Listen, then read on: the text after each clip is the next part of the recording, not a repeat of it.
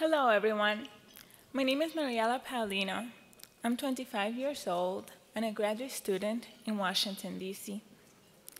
In 1987, just after my 7th birthday, my mother, my younger sister, and I came to New York from the Dominican Republic. We had 2 large suitcases between us and not much else. We moved to Uptown Manhattan to live with a friend of my mother's and her daughter in a 2-bedroom apartment. We all began to adjust to this new country, new culture, new language. Then one day, very suddenly, I started to feel sick.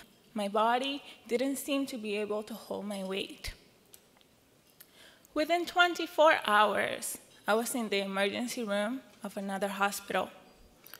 1 minute, I was playing with my sister in the playground. Within the next hour, rashes had formed all over my body. My mother was yelling at me to stay awake, to open my eyes. I spent 2 weeks barely conscious in an intensive care unit.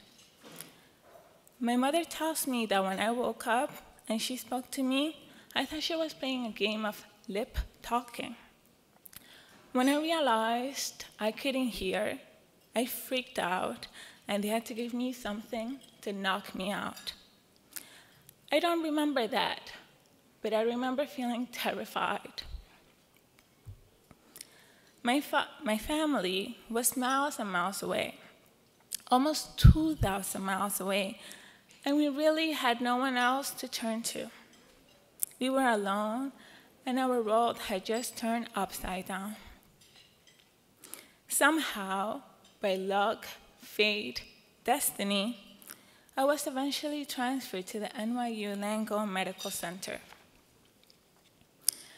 The same week I arrived at NYU Langone, I was introduced to the Cochlear Implant Center for an evaluation of my hearing, where they advocated with my insurance company to make me a candidate for a cochlear implant. We were put in contact with someone truly extraordinary, Dr. Rowland. Dr. Rowland performed cochlear implant surgery, a procedure that has changed my life. I will never forget waking up from surgery and after the evaluation at the Cochlear Implant Center, being able to hear my mother's voice, which I hadn't heard in months. I can't describe it. It was different, but still the same. It sounded like Mom. I cried when I heard her voice, and she cried too. It was an incredible day for all of us. Within a few weeks, I was enrolled in speech and hearing therapy, and within a few months, re-enrolled in school.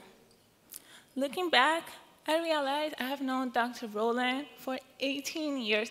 18 years. And he was and continues to be an incredible part of my life. Dr. Rowland didn't just perform the cochlear implant surgery and send me on my way. He spent time telling my mother about speech and language therapy. He introduced us to a network of doctors and speech pathologists, and he constantly called to make sure I was doing okay.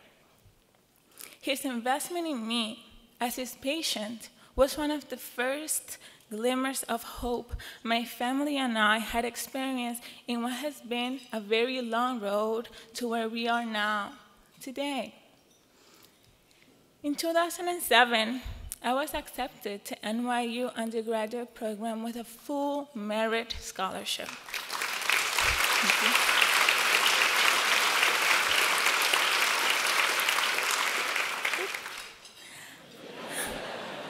I majored in politics and graduated 2 years ago. This year, I entered a graduate program at Georgetown. The ability for me to stand before all of you today, speaking in front of an audience of 500 people, over 500 people, is no coincidence. It is because of the investment of an incredible group of individuals at NYU Langone who watched over me and cared for me for many, many years. And it is especially because of Dr. Rowland. Ladies and gentlemen, it is my honor and privilege to introduce you to my doctor, Dr. Rowland.